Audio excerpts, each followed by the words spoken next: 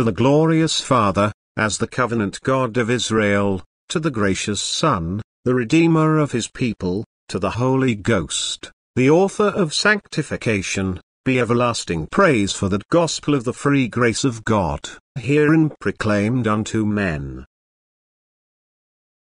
Peace at home, and prosperity abroad. A sermon. Number 314. Delivered on Wednesday evening, May 9, 1860, by the Reverend C.H. Spurgeon. At the Tabernacle, Moorfields. On behalf of the London Missionary Society. He maketh peace in thy borders, and filleth thee with the finest of the wheat. He sendeth forth his commandment upon earth, his word runneth very swiftly. Psalm 147, 14-15. Pardon me, my brethren, if I attempt no exposition whatever of the text, but simply endeavor to address you upon what I think is an inference from it, or at least a reflection to which it might readily give rise. The psalmist is here describing the prosperity of Jerusalem, and he connects that prosperity with the progress and diffusion of the Word of God. He is teaching us, I think, just this great truth, that there is an intimate connection between the establishment and the building of our Zion at home, and the going forth and the spread of God's Word abroad, both in the provinces of our own land, and throughout the regions of the world. Our own churches must be in a prosperous state. As the second verse hath it, the Lord doth build up Jerusalem, we may then rest assured that he will gather together the outcasts of Israel. If there be in the churches of our own highly favored land a healthiness of spirit and an abundance of the grace of God, we need not fear but that our operations will be carried on with success. God shall greatly crown our endeavors, and give us to see our heart's desire. If this be not precisely the critical meaning of the text, then let me just say I shall use it in this sense as a motto. The subject of this evening's discourse will be the connection between a healthy church at home, and the increase of the kingdom of our Lord and Saviour Jesus Christ. First, let me very briefly advert to the main points which constitute a healthy state in the Church of Christ. Under what conditions should we be warranted in applying to it the glowing description of this psalm? He hath blessed thy children within thee, he maketh peace in thy borders, and filleth thee with the finest of wheat. When we have described this healthiness, we shall proceed to show the connection between this and the sending forth of God's commandment upon earth, the running swiftly of his word, and then we shall conclude by pushing this principle home to the necessary inference. 1. First, then, what are the points which constitute the healthiness of the church at home? To begin with the most important, the true piety of her members. A church can never be in a sound and satisfactory state for labor, she never can be in such a condition that God can smile upon her complacently, if she be mixed up with the world, if her sons and daughters be not sufficiently distinguished from the world to be manifestly God's people. If we take into our churches those who are not converted, we swell our numbers, but we diminish our real strength. We might need to purchase a larger church book, we might, perhaps, be able to parade our numbers before the world, and we might even flatter ourselves with our apparent prosperity till we intoxicated our own brain, but we should be going backward when we think we are going forward. We have not conquered the world, we have only yielded to it. We have not brought the world up to us, we have only brought ourselves down to it. We have not Christianized an ungodly generation, but we have adulterated Christianity. We have brought the chaste spouse of Christ to commit fornication among the people. We cannot possibly be too strict in the examination of those who are proposed for church fellowship. I will grant you, there are methods by which bigotry may exclude a large proportion of those whom God has called, putting such an extent of knowledge as the test of Christian experience, that many of the lambs of the flock stand bleating without the fold, and are never enabled to come and partake of its pasturage. This evil, doubtless, is to be avoided. But on the other hand, it is quite possible that the fullest charity with which the mildness of our Saviour's mind and the love of the Spirit can imbue us, may be blended with the sternest firmness in executing a sacred trust, and with the most prudent discretion in maintaining the purity of discipleship, when we are engaged in the acceptance or rejection of candidates for the fellowship of the visible church. If we could tomorrow bring into the church a sufficient number of ungodly but moral men to double our numbers, to double our subscriptions, to double our places of worship, to enable us to double the number of our missionaries, we should by succumbing to the temptation procure a curse instead of a blessing.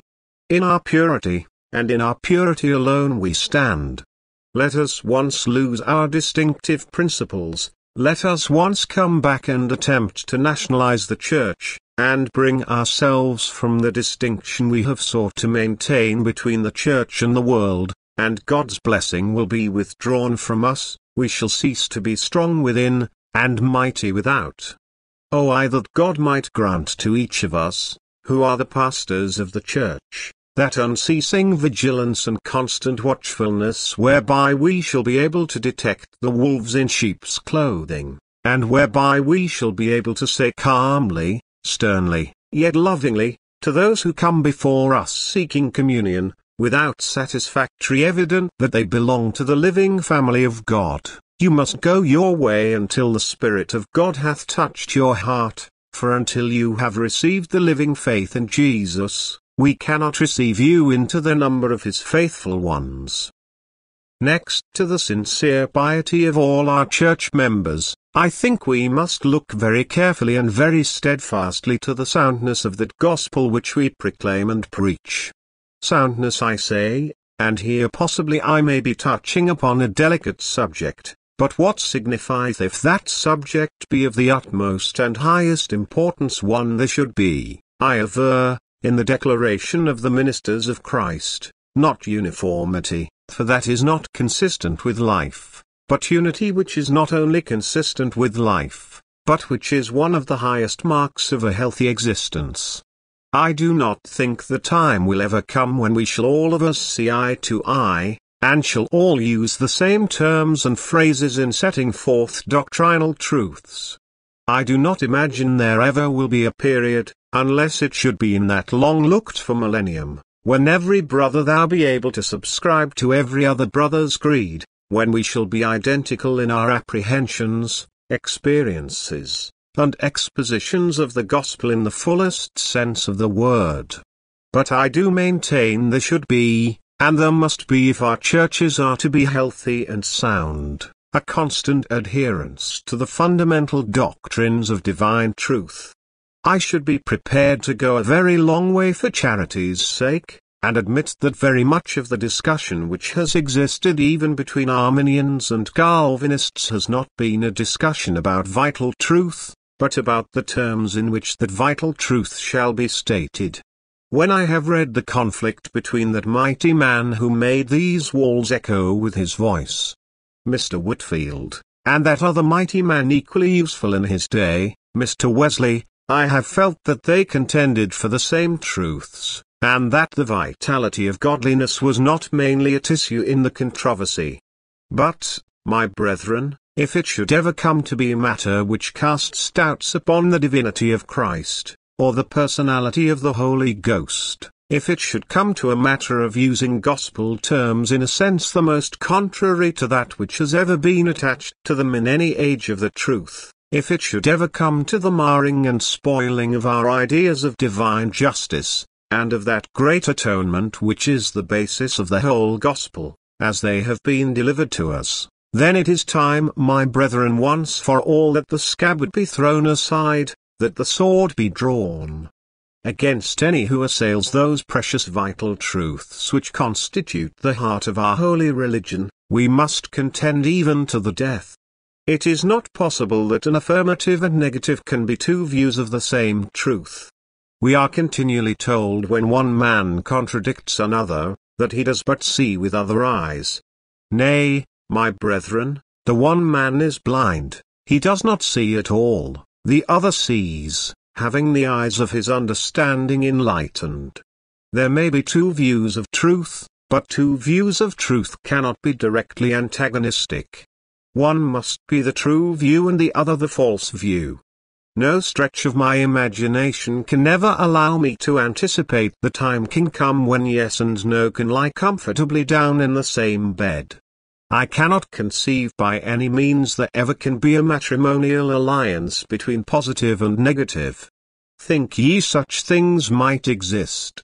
Verily there were giants at one time, when the sons of God saw the daughters of men, and we may live to see gigantic heresies, when God's own children may look upon the fair daughters of philosophy, and monster delusions shall stalk across the earth.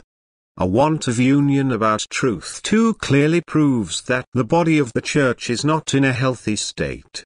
No man's system can be said to be in a normal condition if that man prefers ashes to bread, and prefers ditch water to that which flows from the bubbling fountain. A man must be unhealthy or he would not use such garbage. We must look to the preservation of the health of the church. Alas! If her doctrines be tainted, her faith will not be maintained, and the church being unsound, can tell what next may occur. But not to tarry longer here, it seems to me the next important point with regard to the true healthiness of the church at home, will be more and more of the spirit of union. This society happily represents in a large degree this saved bond of brotherhood.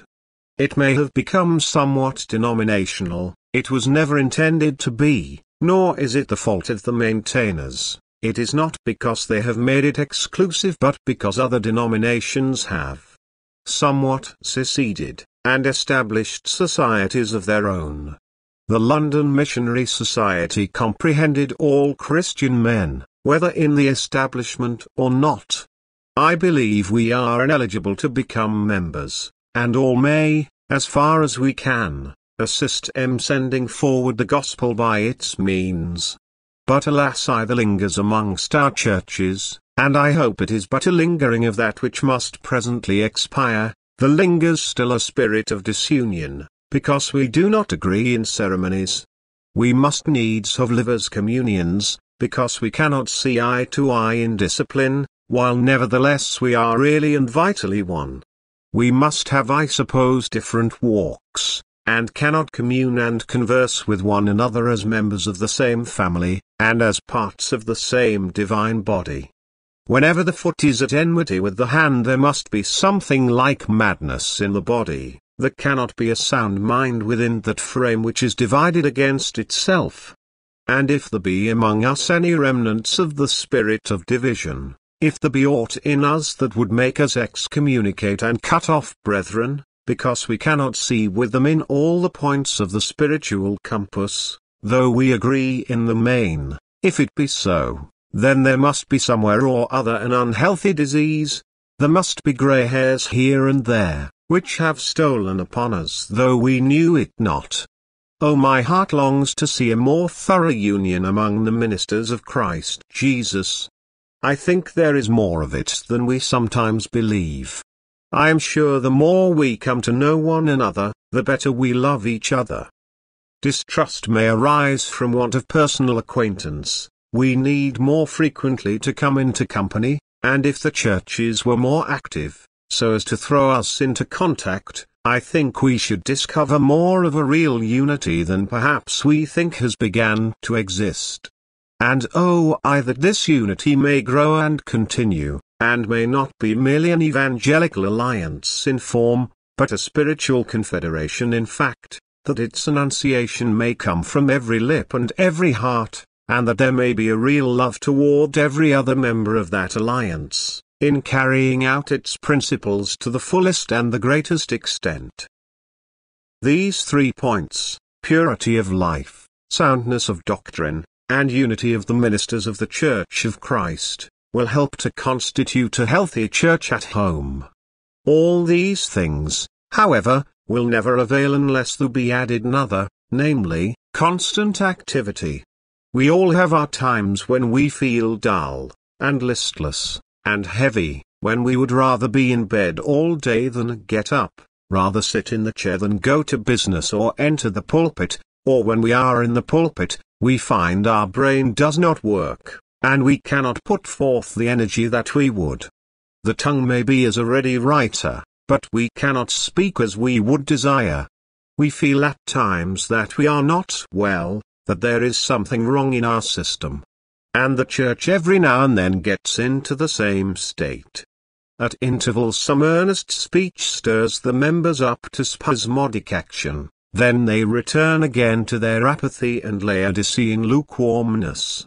Sometimes they feel as if they would carry all by storm, but anon they sit down again in calm security.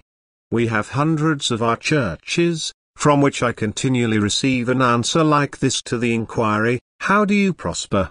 Well, we are not increasing much, we have added no souls to the church, but we are very comfortable. That very comfortableness has stolen upon a large proportion of the church of the Lord Jesus Christ. It is a marvel that they should be comfortable while souls are dying, and sinners perishing, when hell is filling, and the kingdom of Christ is not extending. But yet quite comfortable they are, and they come to look upon the revivals and increase to the church as wonders and prodigies, rather like comets that come now and then, than like sums which are to abide with us, and they grow into the habit of questioning the revival spirit, and thinking that when the church is alive, she has become excited, that she has been dram drinking, and is intoxicated, instead of behaving that it is just her actual evidence of health. When she is in health she is at work without her hands, praying within her tongues, weeping within her eyes, and agonizing with God in prayer with all the might of her many intercessors. Oh, my brethren, we are in wrong when we think that the church is healthy when it is comfortable and still. Is the health of the stagnant pool, the health of the graveyard, the health of a fainting fit, a fit that is on the very verge of death? God be pleased to let loose some blood from we, that we may discover what the church really is when she shall put forth all her energy. If we saw a queen sitting upon a heap of rubbish, her hair dishevelled, and dirt upon her garments, if she never stirs hand or foot, but sits down sleeping on in her misery, could you think she is a queen in all her dignity? Rise up, thou virgin daughter of Zion, and let us behold thee in thy beauty. Shake thyself from the dust, and put on thy beautiful garments, and ascend to thy throne, then shall men see what thou art.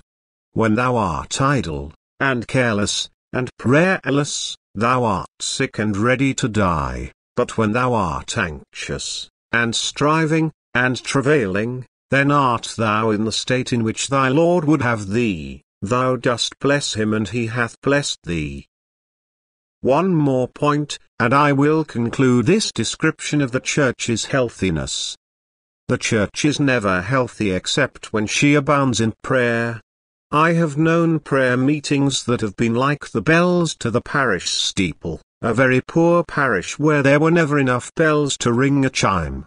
The minister has had to pray twice and read a long chapter, in order to spin out the time, or to meet the want yet more efficiently. He has caned upon a brother who had the gift of supplicating for 25 minutes, and then concluded by asking pardon for his shortcomings.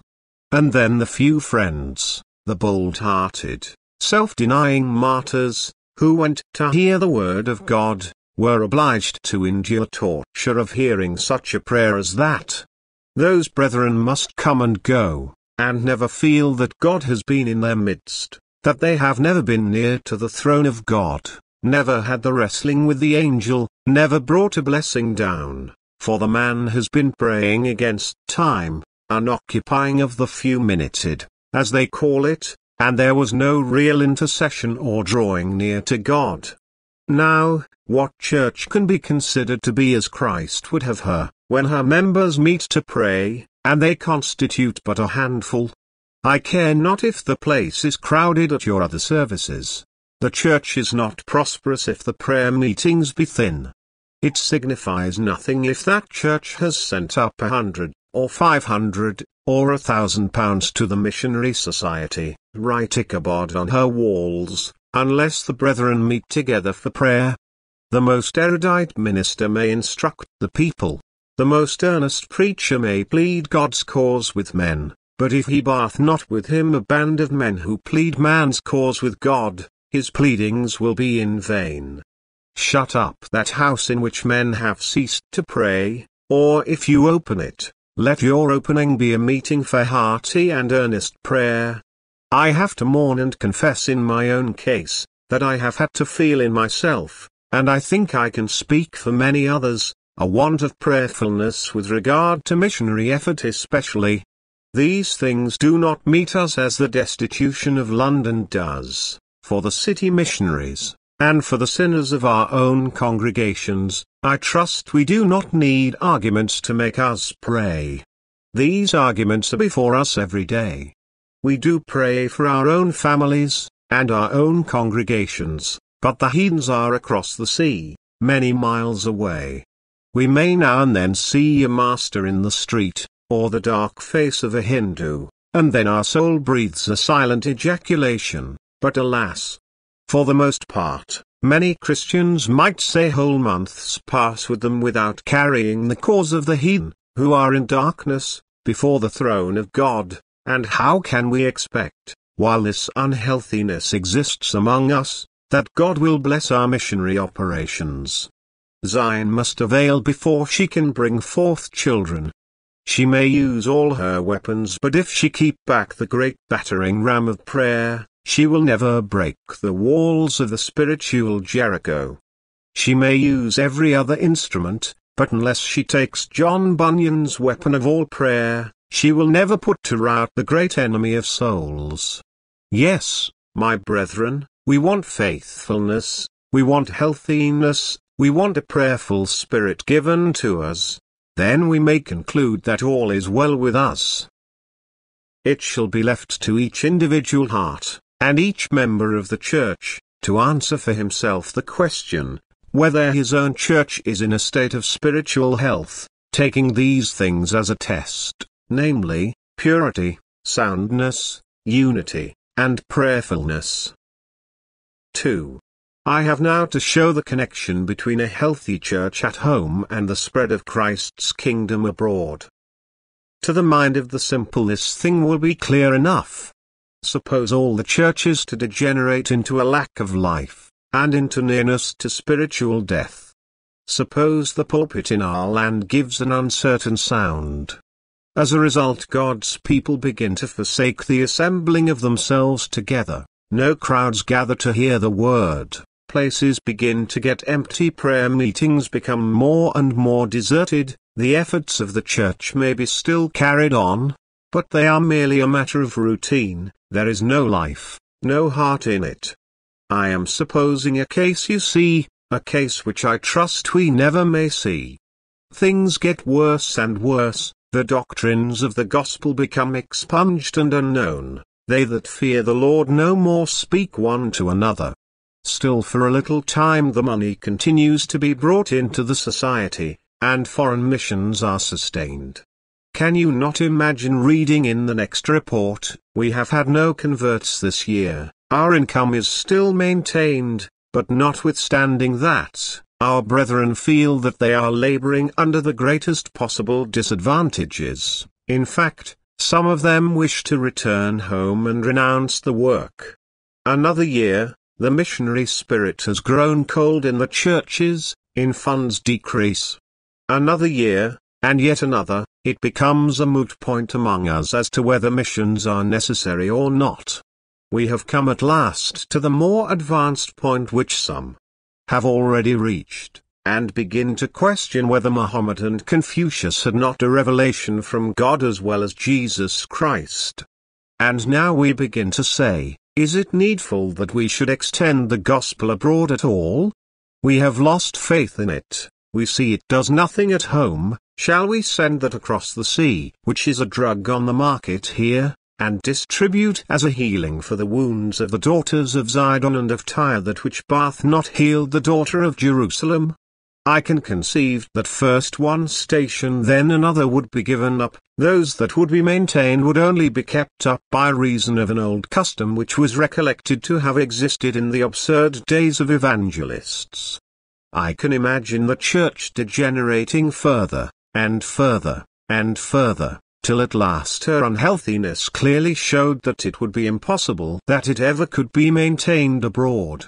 You have only to look abroad upon nature, and you will soon find analogies to this. There is a well of water springing up, and the people of the district flock to it. It is said to have healthy properties. Men come and dome thereat and are refreshed. Suddenly the secret spring begins to fail. By some means or other the water is removed to another place, and the spring is no more there. You can conceive that this place would cease to be a thoroughfare. There would no longer be passengers. Where multitudes of men and women were wont to drink with joy and gladness, there is not a single person to be seen.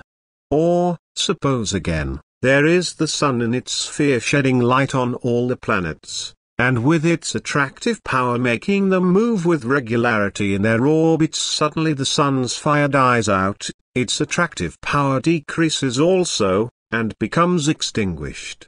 Can you not imagine that the result must be fatal to all the planets that revolve around it? How shall they be sustained in their light and heat, or how shall they be kept in their spheres when once the power that kept them there is gone?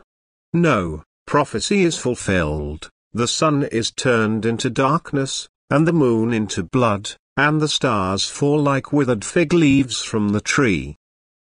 And what is the church to our missionary stations but like the sun? Is it not her light that shines? Do they not receive from her their instructions in the word of God, the light of the world? And are not those stations the rays from the great central luminary? Let her lose her power and her light, and what must become of the rest of the world? Must not total blank darkness cover all the nations? Oh, yes. My brethren, if we do not know that, we soon should know it if God should ever put us to the test. If once England's glory were extinguished, if once the Christianity of America were put out, where were all the vital godliness then? How should those agencies which depend upon us be sustained if our home piety were once brought to naught? No, we must have the bars of our gates strengthened. There must be peace in our borders, and we must be filled with the finest wheat, or else God's word will not run very quickly, nor will his commandment be sent forth upon the earth. Let me endeavor very briefly to show what this connection is.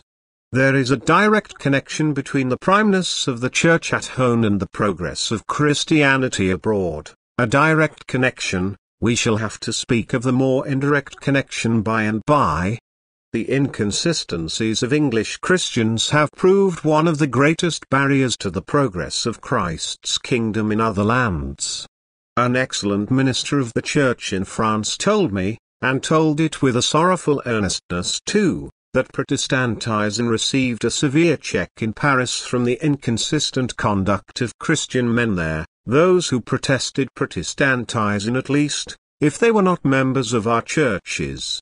Now sir, said he, when a man visits Paris, who is a Protestant, an English Protestant, I will not say is an actual member of your church certainly, when he comes to Paris, he neglects all attendance to the Sabbath day, and Romanists, if spoken to about their constant breach of the holy day, will reply to the Reformed Christians of France, look to the Protestants of Great Britain when they are here, do they attend to their religion abroad any better than we do? I have been assured by several pastors living in Paris, that it is a frightful and lamentable fact, that men when they go on the continent seem to go there to get rid of their religion, when they land on those shores they assume the garb of a traveller, and think they may be permitted to attend Roman Catholic places of worship on the Lord's Day, and they are not seen worshipping God with their brethren where the worship in the English language is still maintained. I can assure you that I was affectionately requested to avail myself of an early opportunity to make a prominent complaint against the Christianity of England for its inconsistency abroad.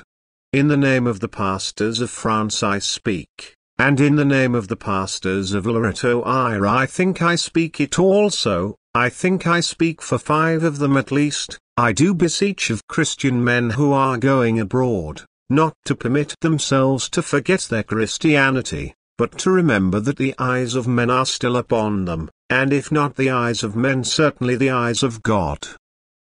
Let me give you another fact, which proves that when the church is unsound home she will not go on well abroad.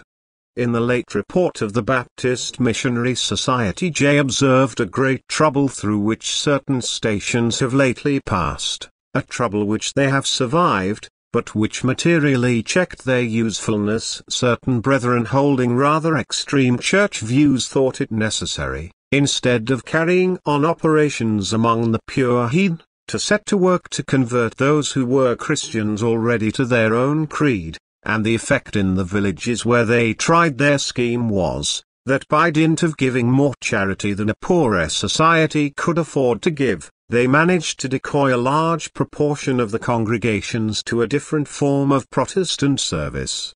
The result was just this: they were informed by these pastors, good men doubtless, that the sect to which they once belonged was an ignoble body in its own country, and did not possess any influence.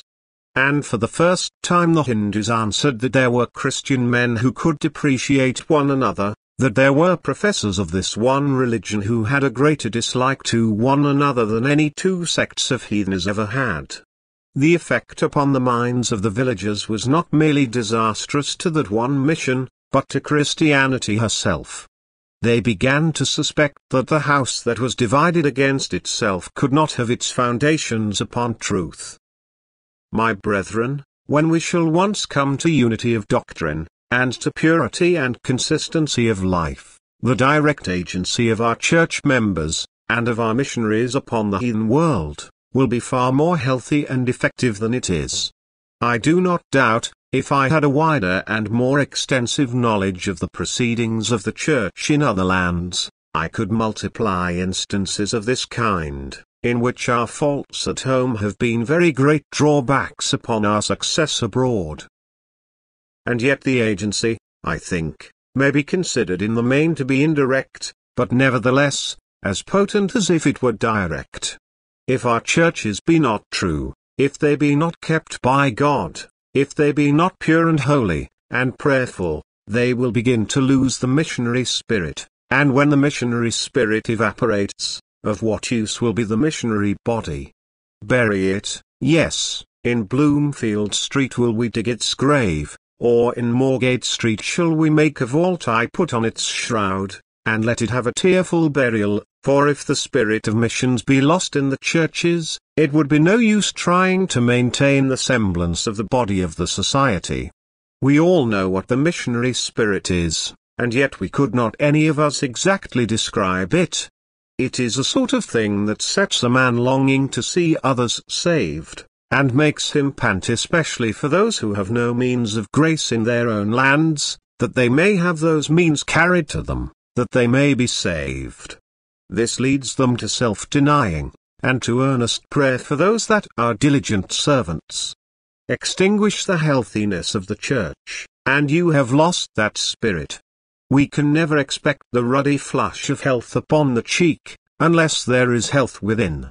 The missionary spirit is just that bloom, which will soon be taken away if consumption should seize upon the frame. The missionary spirit can only be maintained by the maintenance of life and vitality in the church. But further, if you take away the missionary spirit, of course all prayerfulness, and with it and powerfulness to rend the clouds of heaven is withdrawn. Let the winds of the Holy Spirit, brethren, once depart from our churches at home, our missionary society shall be as a ship at sea with her sails unspread, and her spars well rigged, but without a breath of air to move her towards her port. The she shall lie till she perishes upon the rocks, or founders in a calm. She can be of no service, she can bring no glory to her God, carry no cargo of living spirits up to the port of heaven, unless there be prayer at home to wake up all the winds, and let them loose upon her to speed her on her destined course. With that want of prayer too, you must remember you suspend all hopes of finding fresh missionaries. I have often wondered whether our churches are choosing the best means to find out young men who would be useful in the mission field. There is growing nowadays a lack of ministers for our own pulpits. Why it is so I cannot tell, except that it strikes me that young men are not sufficiently encouraged when they have preaching abilities, to endeavor to do their best to exercise them. I do know a brother who ever makes it a rule, if a young man displays any sort of ability, and applies to him for a recommendation for college or otherwise, positively to throttle him if he can. "You," he says. "Who are you? I am sure you will never make a minister, you can only talk, sir, you are no good." And many a young man who might have been usefully employed in that one church has been driven away from it to seek some more congenial spirit, because he has been put back in his attempts to do some service. Of course, if we never make an attempt to grow ministers, or to bring them out from the world, train them up and guide them to the place where their talents may be proved, we shall not have a right to expect God's blessing in this matter. Only cease to cultivate wheat, and you shall have but very little of it. God does raise men and send them out, but at times he works by means. And he makes the church use means to bring out members. The old church of the Waldenses used the best means I think that ever will be devised. Every pastor of the church had one young man with him, and tried to train him up, keeping him in habitual conversation with him, and teaching him what he knew of pastoral discipline and of the preaching of the word. So that when the one minister died, they had not to look for a successor, there he was ready to hand among the young men who had come out of that church. Our nation used to boast that it could grow everything it needed. We do not care for the boast in these free trade times, but we do say that our churches ought to grow all that they need for themselves. They ought not always to go 100 miles to get pastors when they could obtain them amongst themselves. They do not go abroad for deacons. Why not have pastors from among themselves that were raised from childhood in the church? Ah! Should we once become unsound in our churches, and prayer become cold, and where are the men to come from that shall succeed those heroes of Christ whose blood was shed by heathen hands? Where shall we find the successors to Neweb and Williams? Where shall we find the successors to Moffat and Livingston, unless the healthy tone of Christian self-denial and holy firmness of divine fervor be kept up and maintained? Do you imagine you can enlist them from abroad? Do you think they will spring up at your can? Oh, number! It is one thing to obtain money to keep a man, to obtain a free passage for him, and a station where he may be maintained, but another thing to find your man. And you may lose your men because you are not looking for them. You may pass over the men whom God would honor most, because they come not up to your standard of scholastic attainments or oratorical gift. They might come up to that by and by. You striving together with prayer, with sympathy and interest in their welfare, God would enrich them, and you might find a phalanx of heroes who should be like the old guard, who never could surrender, but in every battle upon which they should enter would drive their foemen before them, even to the ends of the earth. 3. The last point is one upon which I would briefly but very earnestly preach to myself and to all here assembled. If it be true, and I am sure it is, that the healthiness of the church at home is vitally connected with the success of the Word of God as preached abroad, then, dear brothers and sisters, let us remember that it must have also a connection with our own personal standing in the sight of God. Truth is like the crystal, which retains its shape even though it be broken almost to an invisible atom.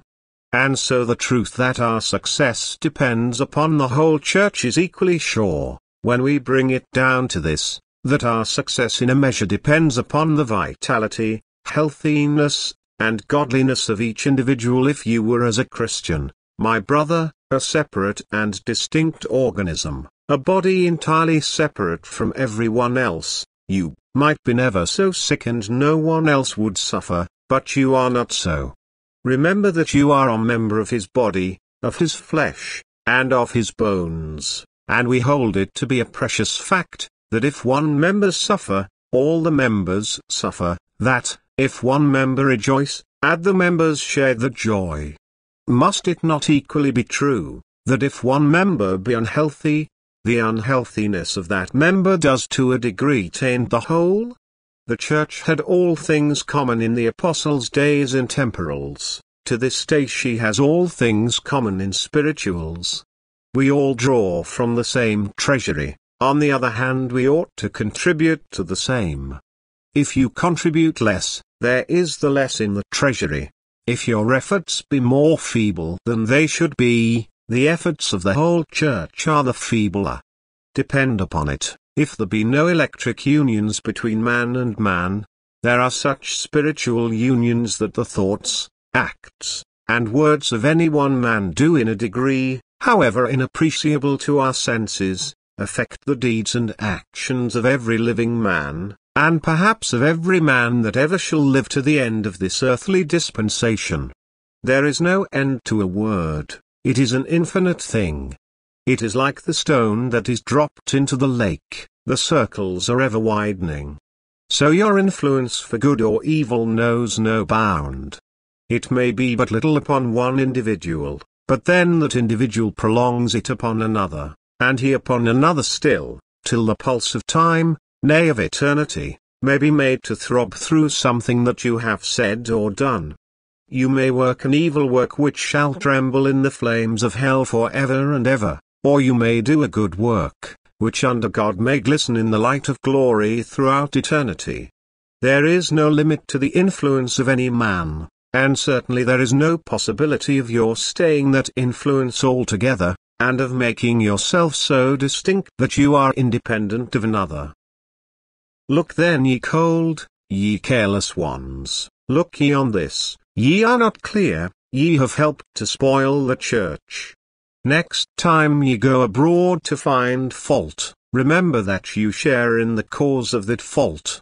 Next time you mourn the church's prayerlessness, remember that it is your own prayerlessness that helps to make up the bulk of the church's lack. Next time you would complain of any minister's dullness, or of any church's want of energy, oh!